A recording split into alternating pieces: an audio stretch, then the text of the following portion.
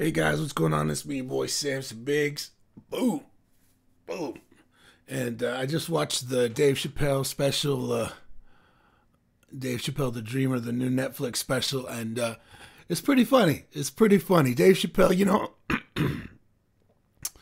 everybody that gets offended, what are you gonna do? You make comedy is comedy, and you're supposed to laugh. And some things, that are borderline offensive, they're funny. Let's not kid around. And I mean, it's not his funniest.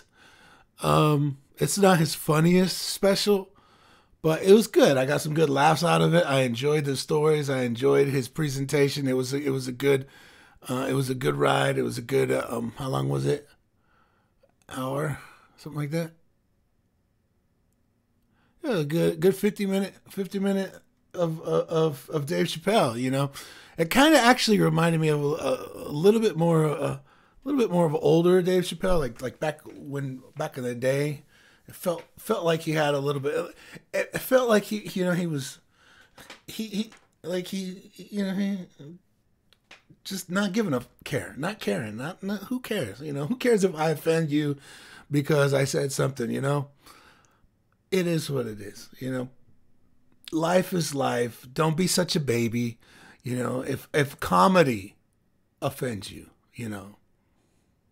get over it, okay? Let me tell you, growing up,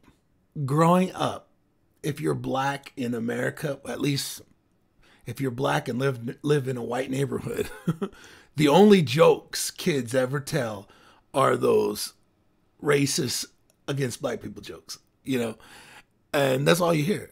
So you gotta kind of get to the point where you're just like, whatever, dude, I don't care. It's like, and find a little humor in the things that people say, like when he was talking about handicapped people, I thought that was hilarious. When he was talking about trans, I thought that was funny too. It's okay for. I could tell the audience when he dropped that hard R,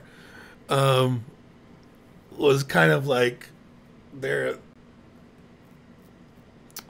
didn't know how to take it. It's so funny because that's what Dave Chappelle is known for, the Dave Chappelle show, where they drop the hard R on you. And so a lot of people, I could tell they struggle with Dave Chappelle dropping that hard R. I thought it was funny. It was hilarious. Keep doing what you do, Dave Chappelle. I had fun, enjoyed watching your show. And to all my woke brothers and sisters, all of my left-wing people, look it. You guys know I'm a leftist, but I still got a sense of humor. Okay, it's okay. You can be all about justice and equality, and still have a sense of humor. So yeah, I enjoyed it. It was a good show. Good time if you haven't seen it. All right.